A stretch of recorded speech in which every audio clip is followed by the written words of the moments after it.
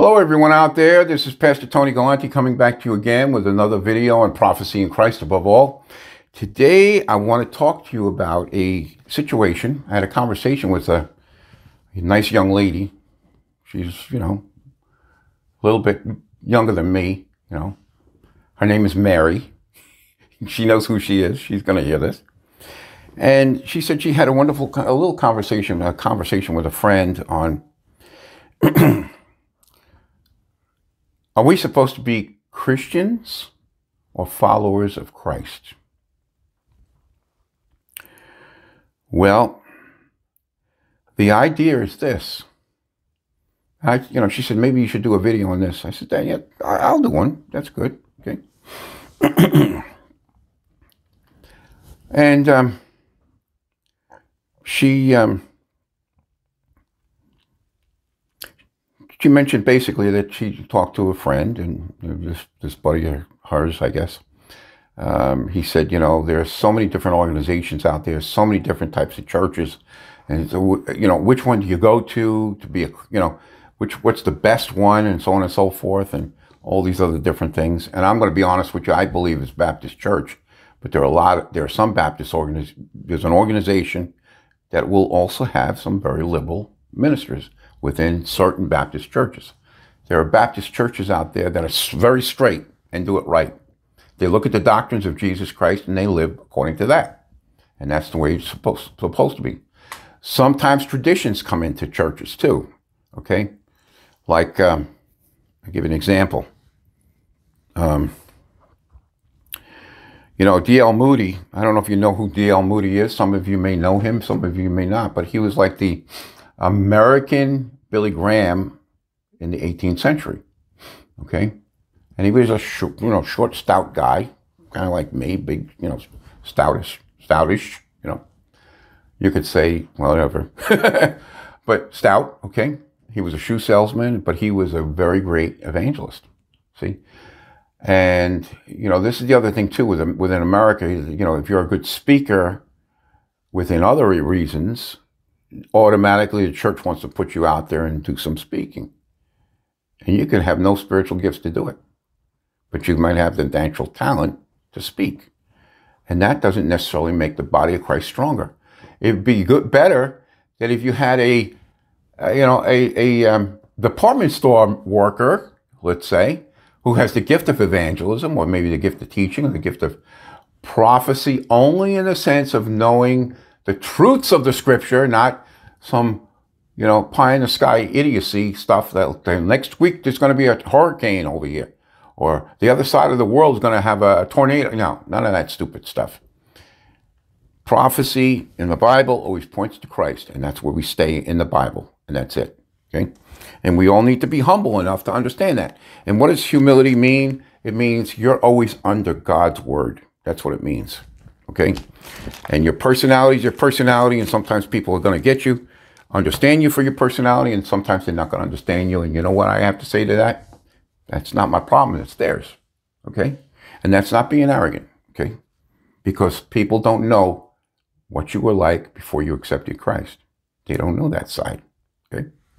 And it's Christ who brought this out of me. Okay? I'll go anywhere and preach the gospel. Okay? But, before I couldn't even get in front of a classroom. I was all over the place. I mean, I'm not the best speaker now either, but I'll preach the gospel if I have to, But anyhow, and it's Christ who gives me the boldness for it. So is it better to be a Christian, or is it better to follow Christ? Well, first of all, if you're a Christian, you're supposed to be a disciple of Christ. To be called a Christian is just a nominal thing, like, yeah, I accepted Christ, and I'm just going to go live the way I want to live. And I don't know, is that really a Christian? I don't know. But the fact of the matter is, a disciple of Christ will learn and want to learn and keep wanting to learn, okay? And you may not have the spiritual gifts of teaching or preaching or, encouragement per se, because encouragement is part of preaching too. Ruling is another one part of it, you may not have those gifts. You may have mercy, you may have giving and things like that. But you still need to study the scripture, because you want to know when to give and who to give to, and, you know, how to give, and not give to some organization that's going to just throw your money away. You know, I don't mean that in a facetious way either. All right. But anyhow, you learn these things as you move forward as a disciple, a disciplined learner of Christ. And how do you become disciplined? By going through the scriptures, okay? Going through the scriptures, getting yourself a good study Bible, all right? I particularly like the open Bible. It's got notes in there that teach you the different doctrines of the faith. It teaches you about salvation. It teaches you about all these things. Now, you see, I'm going to tell you some tools today as well, too, because this is very important, because there are people all in many different type churches, some who are just don't care about much, all right, and some who really want to get down and understand the Bible in every way possible, okay? For me personally, I prefer a more of a Baptistic type church, okay? That's very doctrinally strong. If I go into a Baptist church and I ask them, do you have a doctrinal statement? And they say, no, I walk out. That's it. The Bible's my doctrinal statement. No, that's wrong. You have to give me a statement on the major teachings, major truths of the scripture. All right? Like you believe in the Word of God. Okay, the Bible's the Word of God. The virgin birth. You know, that Jesus Christ is the Son of God, which means he is God. Right? There's a triunity, a trinity, Father, Son, Holy Spirit. You believe in the Holy Spirit, and so on and so forth. Okay? Others, too. There's about 8 or 9 of them, you know. And I actually wrote a book to show you this and teach you this. Okay? See? It's called Raw Christianity, the Way Jesus Christ Expects Us All to Know It. This is written for the saved, you know, those who really believe in Christ, and those who are not saved and they want to become saved, you know, and a lot of pastors have asked me, why did you put the message of salvation, you know, the prayer in the front of the book? I said, because you know what? If they're the only person around, I want them to accept Christ and understand the Bible and the book in a better way, because the Holy Spirit will teach them. The Holy Spirit will come in and teach you, okay? But let me read you this verse in Romans chapter 8, verse 29. Okay, just very simple. Okay, for whom he foreknew, he also predestined to become conformed. See, that's the thing. It's a conformity of Christ, to Christ, trying to be like Christ.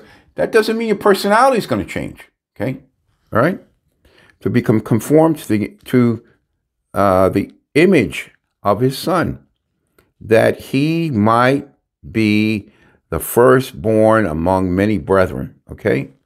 And, you know, this is all through predestination. It says in the next verse here, and whom he predestined, these he also called.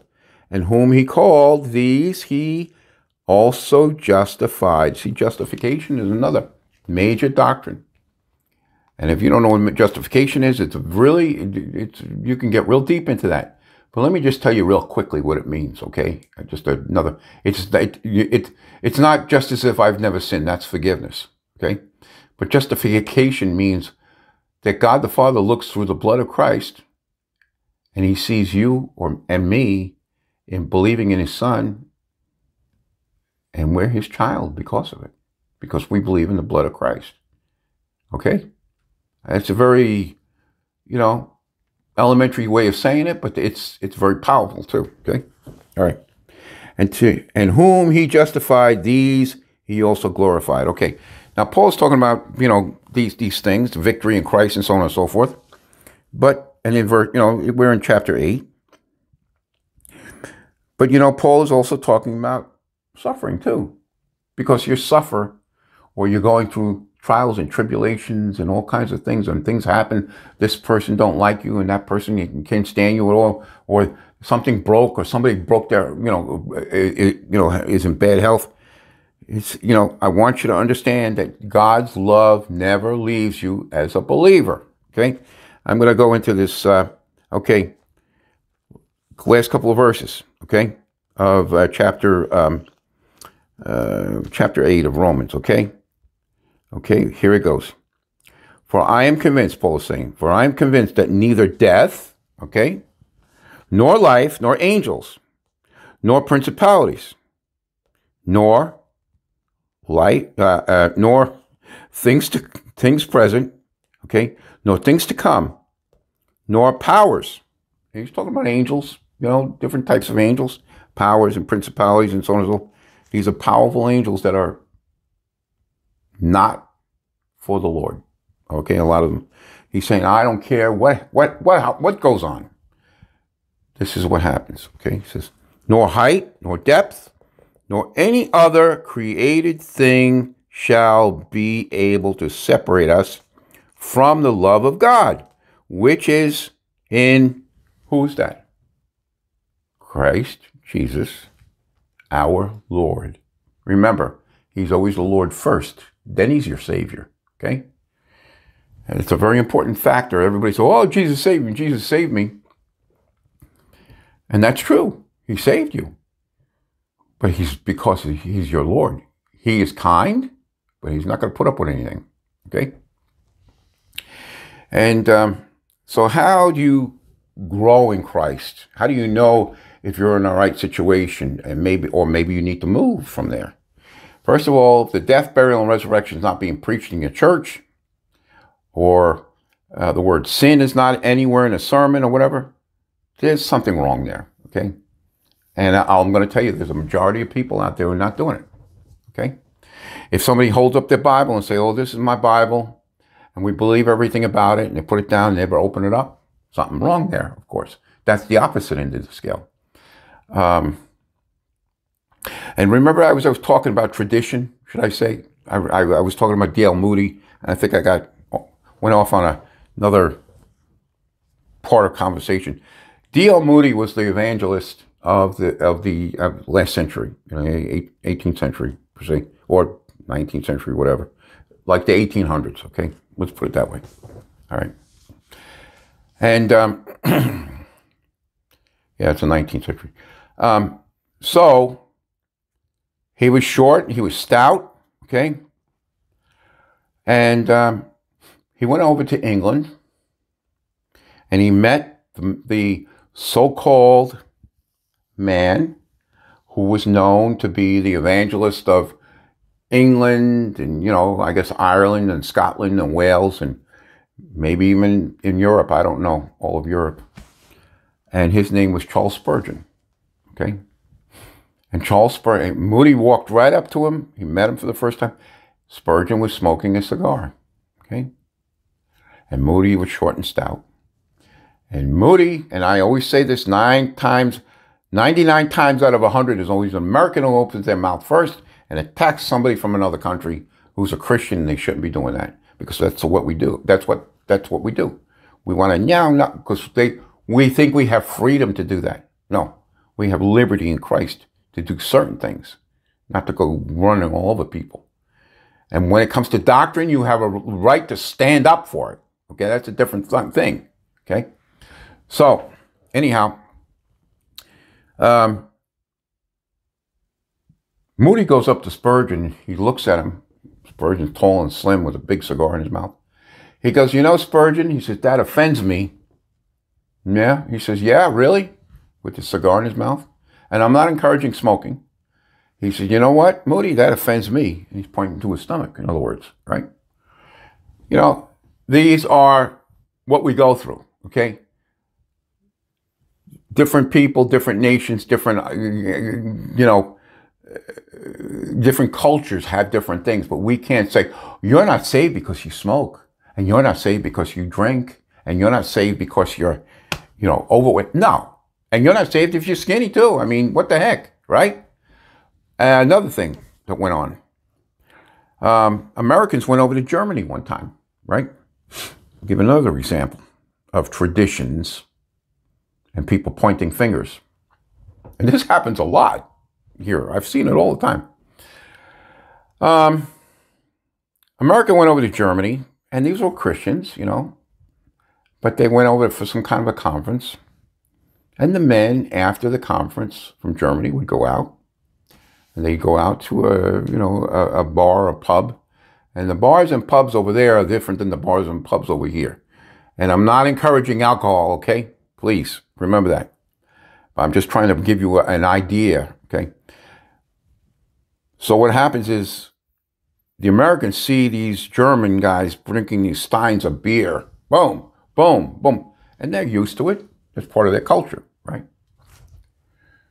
And the Germans, they got attacked. The Americans attacked them and said, I like to call it an attack because you could have just let it go, in my mind, because it's a different culture. But they said, we didn't want to say anything to you, but we're going back to America. The Americans said, we didn't want to say anything to you, but, we just think you Germans drink too much beer. In other words, that's not a good thing, And the Germans replied with, well, we didn't want to say anything to you either, but you want to know something? We think you women wear too much makeup, okay? American women wear a lot of makeup. And the German women don't wear as much, It's a different mindset. And this is what I mean by traditions getting in the way. And so, are you a Christian or are you a follower of Christ? You can be called a Christian and not follow anything. You can be called a disciple and you better be following something or something about Christ. And I don't mean something, I mean the Word of God. That's what I mean. Okay? Now, how do you become a better disciple? I showed you in my book, right? You can get things like, and some people are going to really dislike me for this, but the King James to me, let me show you something. I got the New American Standard, but I also use the King James a lot. This is King James, okay? And this is King James, the Hebrew, Greek, Key Study Bible. Now, you may not be able to get this. I don't know if it's out of print or not, but an expert on these languages, Spiros Zodhiates, Greek man, Greek scholar, could I say? He puts his notes in here, and it explains the Bible to you a lot better because there's notes in there, right? Here's another one, okay? I have this is what they call a commentary, okay? And you can get very in-depth commentaries, and you can get volumes of commentaries, and there's what they also call systematic theology. I have the best systematic theology that has ever been created by Louis Sperry Schaeffer out of Dallas Theological Seminary. He was the chancellor who started the whole organization there. And I think it's 7 volumes. But this is a commentary. And if you don't understand a certain passage, you can look up here, and study some of this stuff, and it'll give you more insight on what's going on. Now, this is a real in-depth one, okay? Some people like this, and some people say stay away from it. But it's still a tool. The Amplified, this is New Testament, Amplified New Testament, okay? I don't go into this maybe once every 10 years, and let me tell you, this is a commentary also, okay? This is a Nelson Quick Reference Commentary by Warner Wiersbe, okay? Chapter by chapter commentary in the Bible, all right? So, you got to get some of these books if you really want to be a disciple, all right, and understand, okay? And this is another commentary. This is more in depth through the Bible. I don't know if you ever remember that program on radio years ago with J. Vernon McGee. I love the way he talked. He was cool. I love that man. And this is very in depth. I mean, to me, this is like, he could write a whole thing on one verse, and it's not a bunch of gibberish either. It's, good, decent stuff. And then, you could even get yourself a Strong's Exhaustive Concordance. And I would suggest getting in the King James because, you could look up any word in the Bible and you could find out what it means in the back with the Greek and the Hebrew, and what it really means. I mean, it gives you the different shades of light on it, and that's how you can develop better, okay? And I was using these tools even before Bible college a lot of times, and then seminary and so on and so forth. So, but I got a whole ton of stuff, and I just go and go and go. But you don't have to go and go and go. But that's how you produce more understanding and knowledge for the Lord. Okay, by using tools. And some people say, "Well, I only want the Bible. I don't want any of that stuff." That's an error. Okay. Maybe some people have trouble reading, and that's all they want is the Bible. But that's an error. You can get yourself something in an easy fashion of reading too. But if you get yourself a good study Bible, you're on the right track to start with. And once you get sunk into it, you might want more. See, there's a hunger that you need for Christ. If you have that hunger, you're doing the right thing. If you don't have the hunger, what are you doing? You're just existing. And Christ wants us to be moving forward in ministry of some sort, whether it's in a church or not. And sometimes churches don't provide a ministry. I know there are tons of people going through seminaries and Bible colleges, and I'm going to be a pastor. And well, guess what? There are no churches out there for them to take. Because you know what? A lot of it's driven by politics. Okay? And you don't want to get mixed up with all that junk. You want to stay in the Word, start your own ministry. Okay? It doesn't have to be licensed or anything. You have a right to speak, freedom of speech in this country still. Praise God for that. Okay? But even if you don't, you still have a right to speak the Word of God, no matter what. Okay? All right. That's all I got. Lord bless you. Okay? And let's go on from here. Okay? Have a good week. Bye-bye.